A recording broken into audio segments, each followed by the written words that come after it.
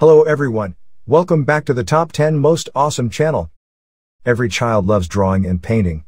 However, sometimes the results aren't exactly masterpieces. Perhaps your child just needs another method of expressing themselves? If you think the answer to that is yes, then it's time to encourage your kids to experiment with different techniques.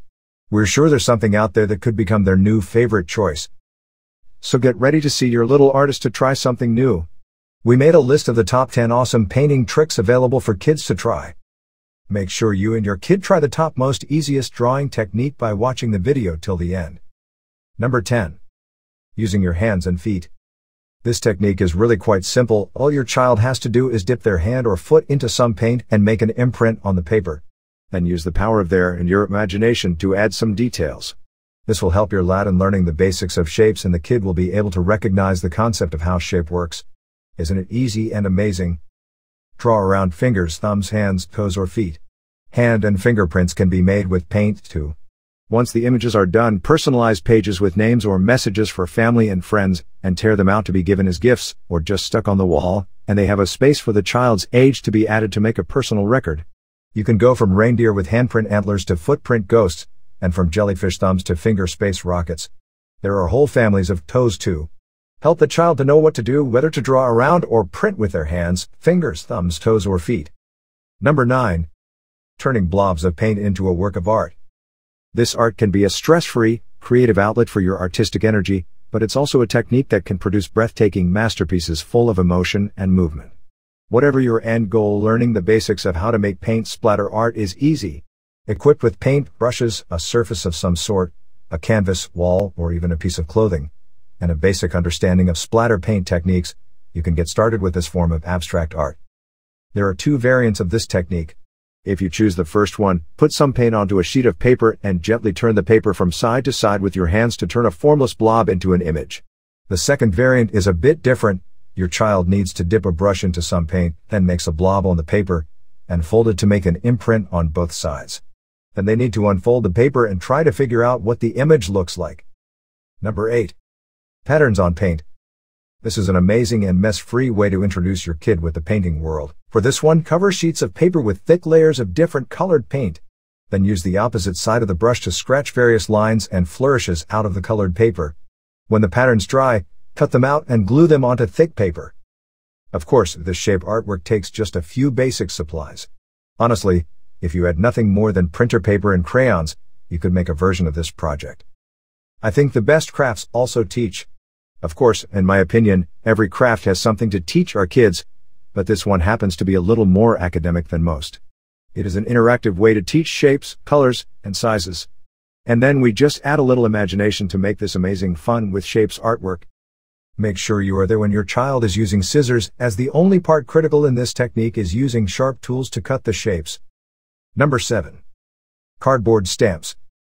We love to recycle whatever we can, and so reusing some of the toilet rolls and turning them into painting stamps was going to be perfect for this activity.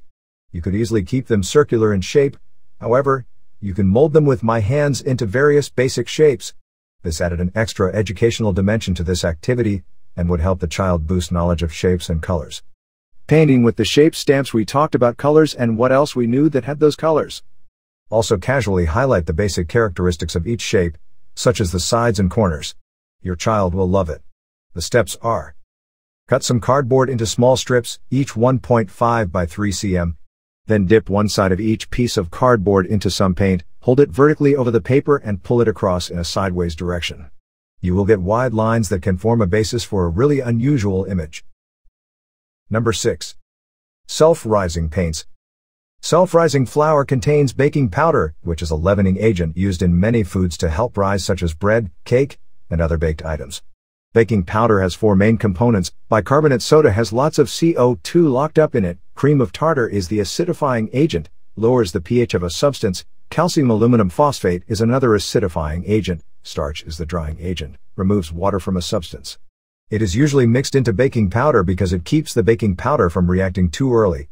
Mixing the self-rising flour and water together results in carbon dioxide, CO2, being released. The cream of tartar in the baking powder and salt increase the amount of carbon dioxide produced. To make this paint, mix a tablespoon of self-rising flour, several drops of food coloring, and a tablespoon of salt. Add some water and stir the mixture until it has the consistency of cream. Then place the paint onto some icing paper. For this technique you can use either paper or cardboard.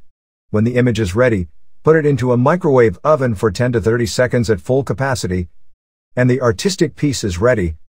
Before moving further to the more artistic yet easy painting tricks, please take a moment to subscribe to the channel and press the bell icon to see more such videos as we post them. Moving ahead to number 5.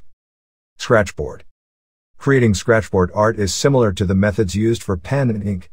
With pen and ink you apply black ink to white paper, using a variety of dots, strokes, and hatching. With scratchboard, you use a white board that's covered with black ink and use a small scratch tool or knife to etch into it, revealing the white. It's like drawing in reverse. How many of you remember creating similar works of art using crayons as a child? As the name suggests, this method involves scratching an image. A sheet of cardboard should be shaded with spots using multicolored oil pastels. Then use a palette to mix black gouache paint with soap and cover all the outline with this mixture. When the paint is completely dry, use a toothpick to scratch whatever image into it that you like. This way you will magically reappear your painting. Nice, right? Number 4. Marble paper. Wondering how to marble paper? Here's a marbling technique that is easy, fun, and kid-friendly. Plus the results are beautiful. This one is my personal favorite and quite easy one. Cover a sheet of paper with yellow acrylic paint. When it's completely dry, add a layer of diluted pink paint and cover the image with plastic food wrap. Then purposefully wrinkle up the food wrap to make marble-like patterns. When the paper is dry, take off the wrap. Amazing part is you don't know exact outcome, but each one would be amazing all the time. Take one look at its stone-like or curlicue effects and it's easy to see why. A variety of methods produce marbled paper. Use your marbled paper for cards, gift wrap, or place it in a frame for one-of-a-kind art. Marbled paper require adult supervision, but they are super easy. In fact, this is a great art activity for the whole family. Toddlers through adults can all try their hand at marbled paper science. Number 3. The cracked wax effect. Resist art is really the most magical of all art activities for younger kids. They are completely surprised by the resist factor of the entire activity, and the very first time you do a particular resist art project with the kids, they will be enamored. It happened when we did our Super Ol activity, animal image resist painting, and more recently, our crayon resist spider webs for Halloween. Use wax pencils to make an image on a sheet of thin paper. Maybe a flower. All of the background should be crosshatched. First crumple up the paper and then smooth it out again. Then cover the whole piece of paper with dark paint. Rinse the drawing with water and let it dry. You can also try ironing it. Did you see the paint get into the cracks and kinda create a cool batik design? The back of the artwork is just as gorgeous. Alternatively, you can skip the kids' paint and go for regular watercolor paints. With watercolor paints, you don't have to wash off the paint. Number 2. Monotyping. Monotype is a quick and simple printmaking process. Technically, only one impression is made with a monotype, so the work you create is a unique work on paper, although there is often the ability to create ghost prints - slightly faded impressions of the work you have made on the glass once the first print is taken. There is no need for a press, although one can be used, such as an etching or vertical pressure relief print press. The results can be surprising, subtle, dramatic, and painterly, all depending on how you work with this adaptable and exciting method of image making. Still, there are many questions regarding who invented the monotype art, but it is a unique and amazing way of making ultimate and abstract paintings. Important point is that no expertise is required to do this art. Even your kids can do it easily, and the painting looks like a work of a good artist. Draw a pattern on a smooth surface, glass, for example. Then make an imprint by holding a sheet of paper over the painted glass. To make it blurry, soak the paper in advance. When the image dries, you can add any details you want. Trust me, when I got to know this technique, it was life-saver and fun too. The most easiest technique or drawing something amazing is Number 1. Frottage. It was developed by surrealist artist Max Ernst in 1925. Ernst was inspired by an ancient wooden floor where the grain of the planks had been accentuated by many years of scrubbing. The patterns of the graining suggested strange images to him. He captured these by laying sheets of paper on the floor and then rubbing over them with a soft pencil. This technique is learned early on and loved by many children. Simply place a textured object under a sheet of paper and cover it with pastel paints, crayons, or a blunt pencil. Materials used to create the texture are limited only by your imagination. Thin plastic, such as dry cleaner bags or plastic food wrap, works well, as do inexpensive drop cloths. You can also experiment with highly textured fabrics such as burlap or lace. It's up to you and your kid's imagination. The drawing can be left as it is or used as the basis for further refinement.